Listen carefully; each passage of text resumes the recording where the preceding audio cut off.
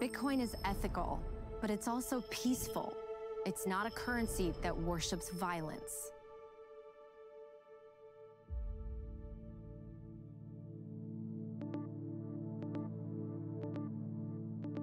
From a political standpoint, you have politicians on both sides, Republican, Democrat, it doesn't matter, that are aggressively trying to vote resources, financial resources, into their local jurisdictions in order to support this war machine that's happening.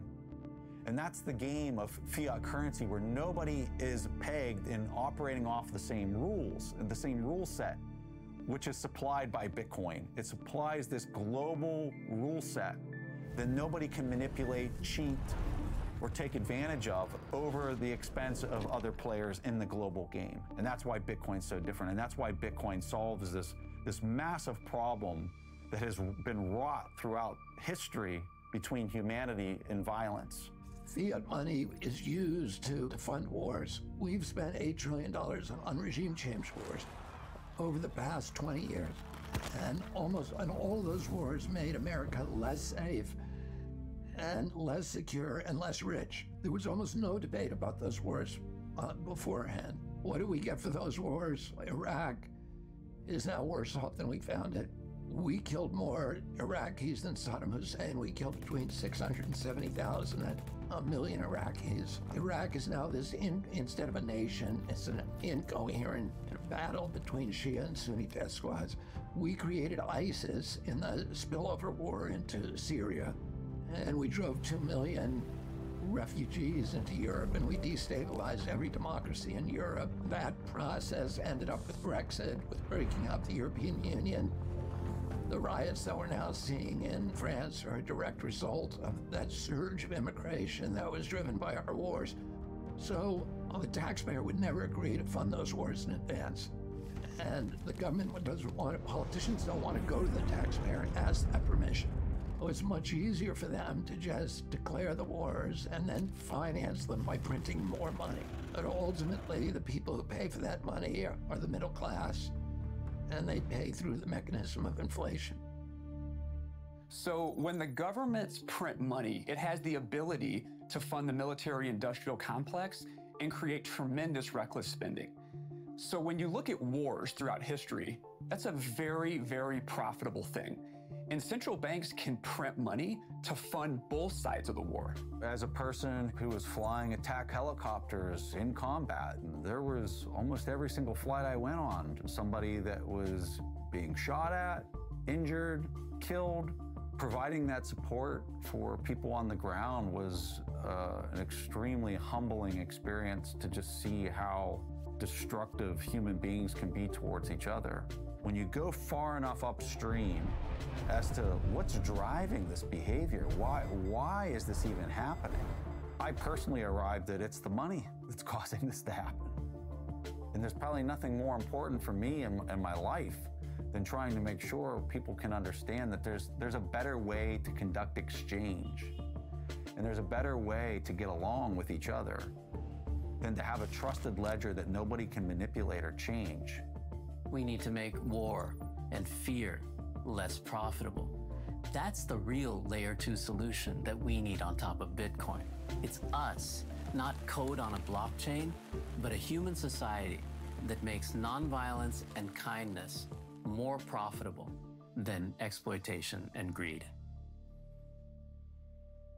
Okay, I'll just comment on that a bit because I mentioned in the previous reactions that there are mainly 3 causes of war and division in the world. So mainly ideologies, religion, and money. And here we can see how they show us that if the system of money creation is wrong, then that will bring about wars, conflict, violence, basically division in the world. So hopefully Bitcoin will change this, and hopefully people all around the world will see this become a reality very soon. Okay, I cannot wait.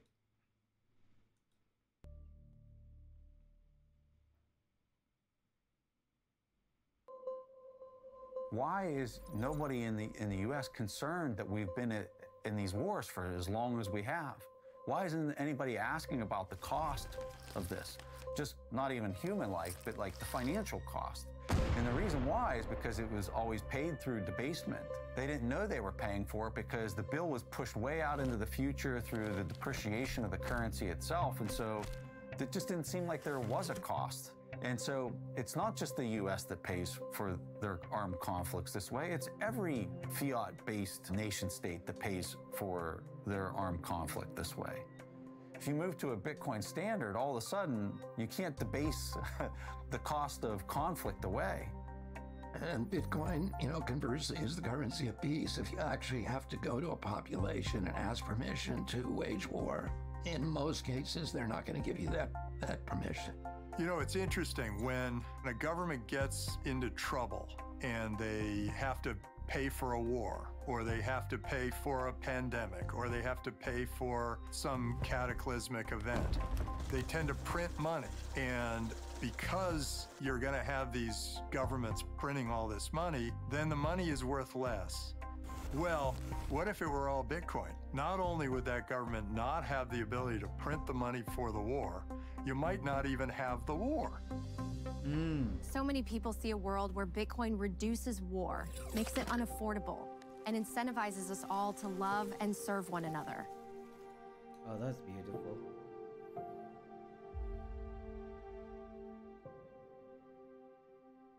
Yeah, I believe that Bitcoin is just money, and in the Bible there are many examples of what just money is and what unjust money is. Without a doubt, government fiat currency is not just money. It steals from the poor and gives it to the rich. It creates more income inequality. I think God hates the current system that government fiat creates. That elite group of people. So in a way, Bitcoin is the savior. Aside from the Christians' belief on Jesus Christ as the savior of the world, then probably there is another savior that can solve a lot of our current problems and will bring about global peace. So, Bitcoin? Interesting, eh? That elite group of people makes decisions based on their own portfolios, based on their own set of priorities or those of their friends and colleagues who mean a lot to them. They're not really making up more money. They're just taking it, very often through inflationary policies, from those who have earned it. It becomes a system of great injustice and even theft. The United States government has been printing money like crazy. It's the dream solution. It's a way of stealing money without being caught. And, spending other people's money is fun. That's all there is to it. It's one of the best reasons to go into politics. You get to spend other people's money. And most voters are not aware that as prices go up, reflecting profound inflation, that this is the doings of an immoral government that is literally stealing the bread off your table. Wow. Those are really strong words. It's our government stealing our own money without us knowing it. So inflation is theft. It steals from us right under our noses. And sadly, the way people keep up with inflation is to max out their credit cards and take on more and more debt, which only creates bigger problems.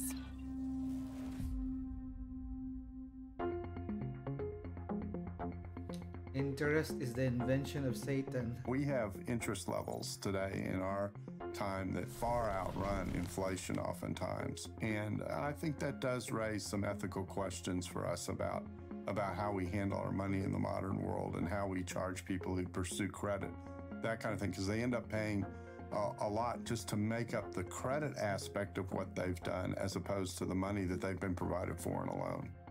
So in Islam, the practice of lending at interest is forbidden. And specifically, the word that is used is riba. Riba literally means surplus or excess. And it means any excess on money. So any form of money creation is forbidden. Riba is interest, it's usury, it's money creation. So when we talk about sound money in Islam, we're really talking about a form of money that cannot be created from nothing and therefore requires proof of work.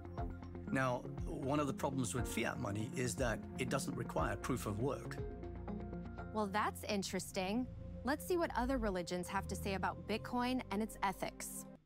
Okay, so I have some Muslim friends who, yeah, they have told me and confirmed that their religion doesn't allow them to take on debts and even house loans. So I have friends in Australia, in Perth, in Sydney, who would rather be renting than take out loans, house loans, because that is not allowed in their religion. So that's very interesting. Many people question, what is the role of technology in Judaism? This is a tradition and a law which goes back thousands of years, so what could it possibly have to say about these modern inventions and technologies? The fact is that everything that God creates in this world is all for the purpose of making the world a better place and serving Him better. So all of these technologies, whether it's phone, internet, video, all of these things, Bitcoin can be used and should be used for the better service of God. India was this fabulously wealthy industrial power and a spiritual innovator at the same time. And it's largely because its economics had somewhere in its foundation the idea that the ultimate goal is the pursuit of moksha, this true freedom. And we can get back to that. So if Bitcoin helps us to get back to a new kind of capitalism that fosters both material well-being and spiritual freedom, it'll be great. But that kind of new capitalism won't really be that new. It's more like a return to our old habits. So it sounds like Bitcoin can bring out the best in us. Let's explore these religious teachings more deeply.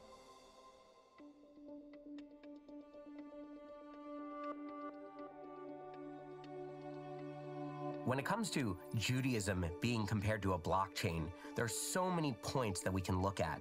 Besides the word chain itself, the transmission of Torah and Judaism through the generations is called histaushlut, a chain of descent from rabbi to rabbi and generation to generation. So what every individual can do is study Torah. They become their own full node. They can validate all of the laws and all of the customs and traditions. And then as new situations arise, rabbis have to deal with how does the Torah have a perspective on these new technologies, on these new questions? That's where proof of work comes in. The rabbis are the most educated and experienced in analyzing and studying the Torah. So they prove their work through their study and through their writings, which can then be verified by every member of the tribe. All they have to do is look into the Torah and validate that what the rabbis are saying fits in with the Torah values and Torah teachings.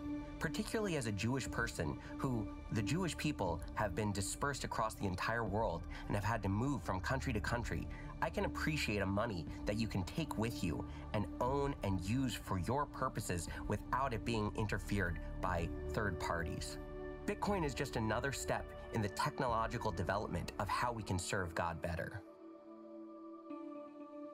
So remember the diaspora?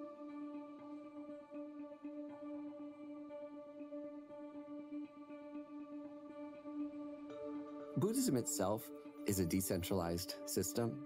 In fact, it's the only faith that I know of where the founder himself said, "Don't trust anything I say on faith. You have to validate it yourself." So what validation in Buddhism means is that you have to critically analyze anything that the Buddha himself said. So in a way, as a Buddhist, you're a kind of block validator where you yourself have to relive the Buddhist algorithm. Buddhism is really like an algorithm, a set of rules that the Buddha said, if you follow these, you will be happy and you will create a kind, benevolent, and fair society. And so that I find very parallel to the way that blockchain works, because wanted to create a system that benefits all beings, and not just some select subset. Those things I think are very aligned with this idea of decentralization. So yeah, I think Buddhism is a decentralized religion. Oh wow, that's interesting. Buddhism is decentralized, so you have to validate yourself what is truth and what is not. So what works for you and what doesn't. So wow, very interesting, Buddhism.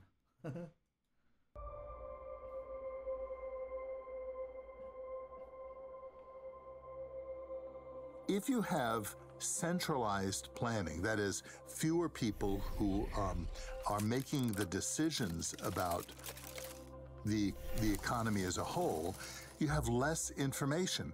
If you have a decentralized economy, what you have are more people, more inputs, more kind of connection to the reality of what's happening than you would have if you have a small Politburo, a group of policy advisors who are making these decisions, very often influenced by their own particular interests. So when we ask what the Bible says about money, the key thing is that money itself is not evil. Sometimes you hear people say money is evil. It's not. It's a means by which we manage our relationships and barter with one another with different skills and abilities that we have. What the Bible says is the love of money that is evil, that it is when it moves us towards greed, when it moves us towards covetousness, when it moves us towards avarice, when it feeds our pride, those kinds of things. That's when money becomes a problem. And actually, it isn't money that's the problem, it's how we deal with money that is the problem. Yeah, I would like to comment on that because there are some extreme views about poverty even within Christianity. So there are different like sects or like how do you call them, different subgroups within Christianity.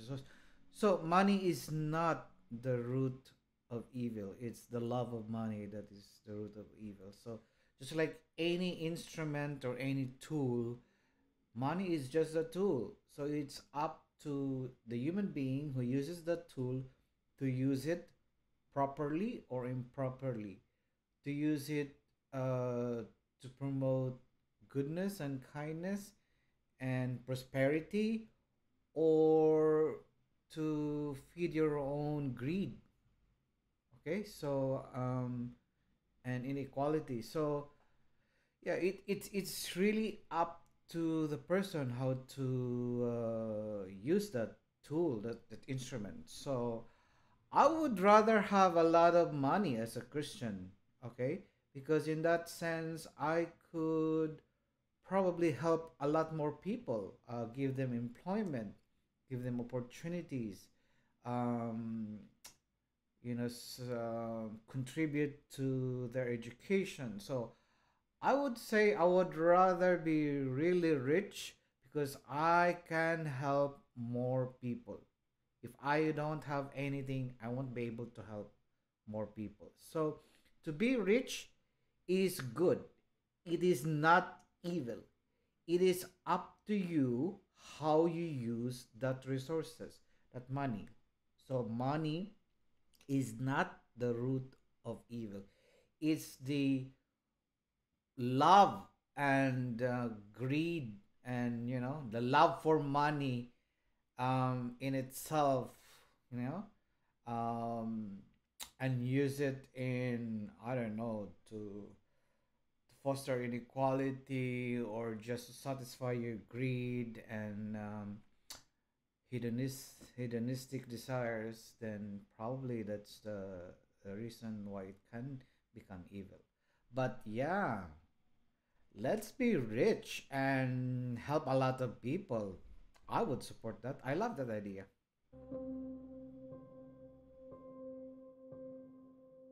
Let's see what Hinduism says. Now, in Vedic economics in ancient times, the ruler, who was often elected, by the way, even 2,000, 3,000 years ago, was judged on a concept called Yogakshema, which means an overall material and spiritual well-being of the citizens, particularly the weakest in society. Monetary profit was considered just a byproduct. So fiddling with the money supply, though it might do some temporary good, means that we are ignoring a lot of the key metrics of what makes life worth living. One reason we print this money is to get people to go out and shop with it, or to take on debt at low interest rates so they can go out and shop with that. Now, I don't know of any religion or philosophy that says that the goal of human life is to consume to the point of death.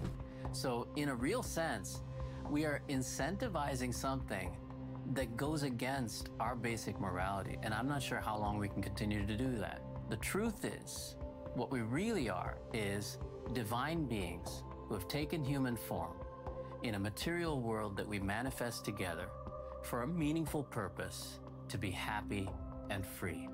That's the truth, and that's the foundation of Vedic economics. And Bitcoin has a chance to help us to see ourselves that way. I just would like to comment on our current economic system of debt creation and promoting debt, promoting borrowing and lending and all this kind of stuff. So if you go to the malls, the first thing at the entrance of the mall, what do you usually see? Usually there are car sellers, and the second type of people who would approach you are credit card companies, no? So they're here telling people that, hey, you can apply for a credit card and take a loan. So this is the kind of mentality that we are used to at the moment. So, and we are being encouraged to take on more loans, to take on more debt. So we are encouraged. Okay, so you can see a lot of ads, credit card companies promoting, you know, I don't know, low interest rates, and so this is the kind of economic system that we live in at the moment. And the kids also see that because they can see that on TV, on the internet, in the malls, printed everywhere on the streets, no? Low interest rates, take a loan, apply for a credit card, apply for a house loan, apply for this, apply for that. So yeah, it's a money we don't own yet. We don't have. So I don't know how that becomes ethical. So I don't like it. I myself, I don't have debts, to be honest. I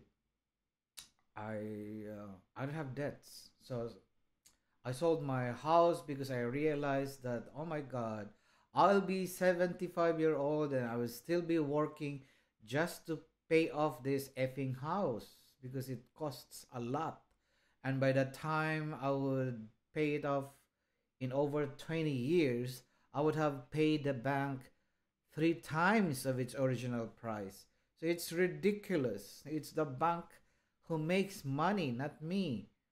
I'm just spending my energy working until I'm spent up to my last drop of blood. Okay? So I hated the idea. So I sold my house, and I started living more a simpler life, buying a small block of land, but I paid it in cash. Okay, so I would rather be saving for that money, for that big purchase that you are planning, and then pay for it in cash rather than taking out a huge loan and you will have a great burden of how will you pay that over time, plus the interest. So it will suck the life out of you. Okay, so I hate the idea of debt. I hate it.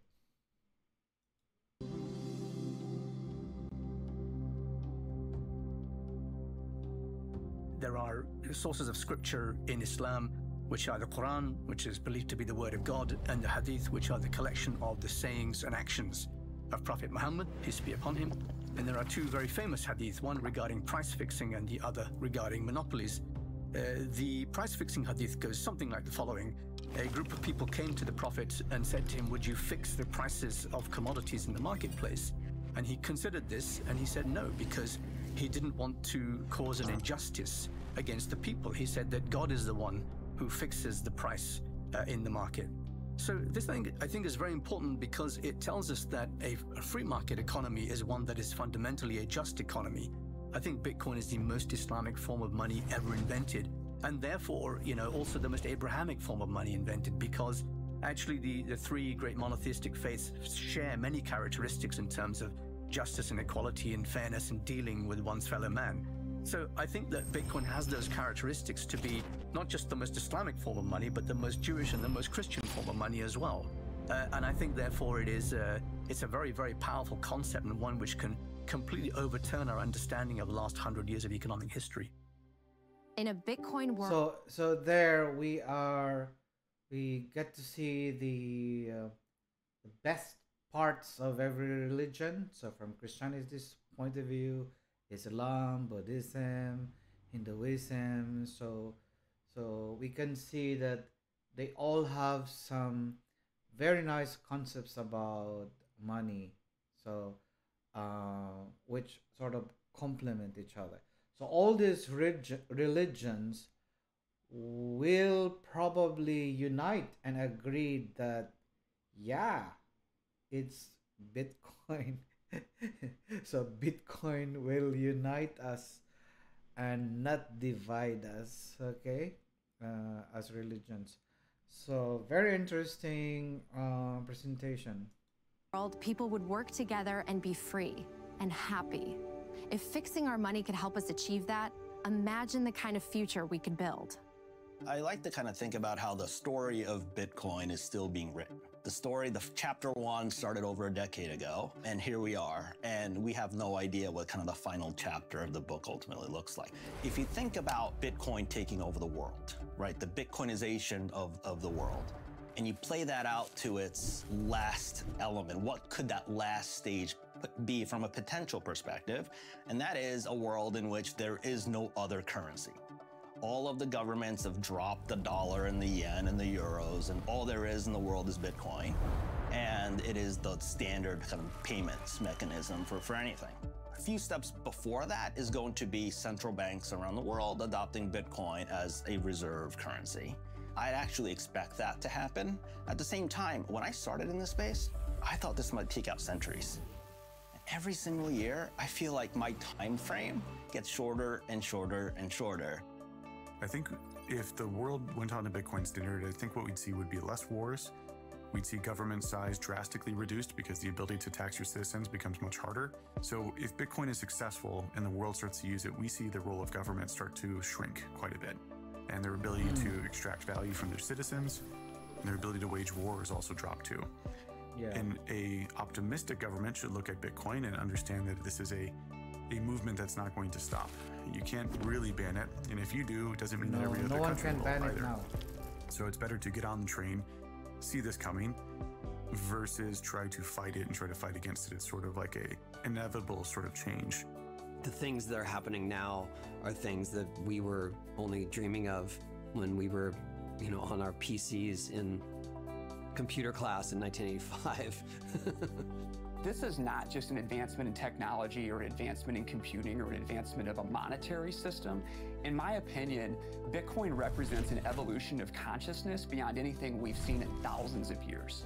we're moving towards a digital future, and we are moving towards a future that's going to require a disintermediation between governments, banks, and centralized control. And Bitcoin grants us this power through an open network that anybody around the world can participate in. It's extremely powerful. And if people adopt it, in time, we will see how we'll put the power back in the individual's hands and disintermediate those at the top that are trying to control the human race. There isn't yet a Bitcoin tangible economy, but that may change. And in fact, I think on some level, it's already beginning to change. So it's obviously something that I think everybody should watch with great interest. I think it would be a great mistake to ignore the Bitcoin economy. I'm excited for the future of Bitcoin because we're just really beginning to understand all of it and the uses for it and the advantages of it. In a Bitcoin operating world, it'll just be a completely shifted dynamic. So it will be more that people can save up and then invest into a certain business. And so in a short way of putting it, it's like saying we're going to live in a more equity-based system as opposed to debt. Whereas right now, it's all about cheap debt. Cheap credit is how the thing expands. Whereas in the future, it will be more equity and savings based. You know, I'm a person who really believes that everyone should have the right to health care, right to a home, right to food, and so on. All the basics. We should all have our share of the Earth's bounty. And no political or financial system we've come up with has yet solved that problem for humanity, although we're getting a little bit closer. So the idea of putting it into collectively agreed algorithms that no individual can change is very, very powerful. So these things are happening all over the world. What I see in the next 10 years is that Bitcoin is flourishing. Bitcoin is solving problems for people in the places where they have the problems. That could be currency problems, that could be energy problems, that could be being able to escape from your country. And that growth is something we see every day. It's not shrinking, just like the internet just keeps growing, right? Lots of people ask, how long will it take for the world to be on a Bitcoin standard? Will there ever be a time where Bitcoin is the world reserve asset and the world reserve currency? I think that that's inevitable. I do think that's coming at some point, but I think we're still kind of a long ways away from that. And so maybe 5-10 years from now, I think lots of the world's government fiat currencies are going to dissolve, and that purchasing power is going to be transferred into either the US dollar, possibly the Chinese yuan, and certainly Bitcoin. And the world will be a more just, a more honest, and just a better place to live. We consider a sound form of money as a fundamental change for our financial and monetary system, because that will put us back on an even keel. That'll actually put us closer to those values that were once espoused 2,000 years ago by the Abrahamic faiths. One of the other areas that I just really like about Bitcoin is this idea that I mentioned earlier, where it's a very unifying technology for us, considering how divisive the whole country is, the whole world. But especially in the United States, we're at each other's throats and we don't agree on anything. But now, all of a sudden, Bitcoin comes in, and you have Republicans and Democrats and conservatives and libertarians because they agree on Bitcoin, and they agree on Bitcoin because it reflects their values back at them, and they believe that it's the right path for us to move forward. So all of a sudden now, you have this base layer unifying technology that can really start to help us have conversations, because the worst thing that we can do is get into our echo chambers and not talk to the opposite side anymore. Now you have Bitcoin helping to unify these groups and put them in the same room and have conversations. And I think that's where progress can be made. Our money should reflect actual value creation and not be sort of given to us by a government that's just trying to manipulate the money supply to get us to shop when they want and go into debt when they want. As long as we're manipulated like that, we're not truly free. That's what we need as a change. And Bitcoin gives us a basis. It gives us a tool for creating that kind of society and that kind of economy. We're at a very transitional time in history.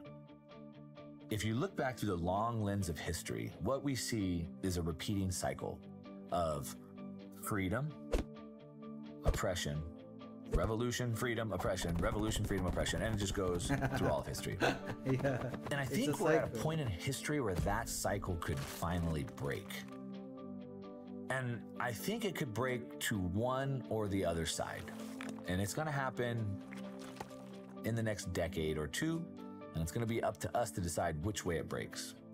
And I think the cycle breaks, and either one, it breaks to where through CBDCs and social credit score system like they have in China, through indoctrination through schools and social media, they can indoctrinate us, they can censor us, they can lock us down, keep us isolated, and potentially prevent any revolution from ever happening again. The other option is that understanding that the source of all their power comes from the ability to print money. The money printer is their power.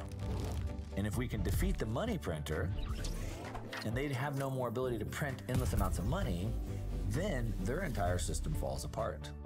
And Bitcoin is that tool that allows us to beat the money printer, defeat their system, and if we move to a monetary system that nobody can control, that system never builds up again.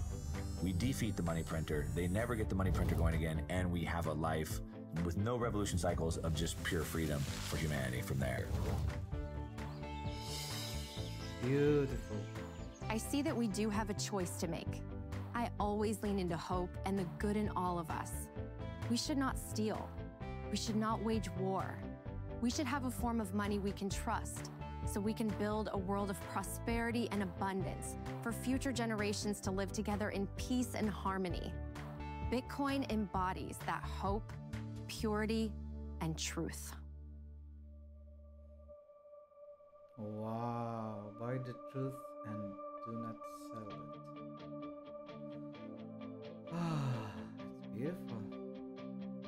If you want to learn more about Bitcoin, visit godblessbitcoin.com. Oh my lord, that's beautiful. Yeah, it's amazing. I had goosebumps. So thank you guys for spending time with me, and this is the start of what Hurry Up Bit is going to do. So I'm going to react to all those beautiful films like this, similar to this. Next, I'm going to react to Michael Saylor's speech. I think it was the I can't remember now, but anyway, I will see you in the next video, and I hope you enjoyed this and learn a lot. And now we can start reflecting and hopefully help in spreading the adoption, the global adoption of Bitcoin as a currency and as a store of value, because Bitcoin is good. Bitcoin will do a lot of good things to the world and to humanity in particular. Thank you guys. I'll see you in the next video. Bye for now.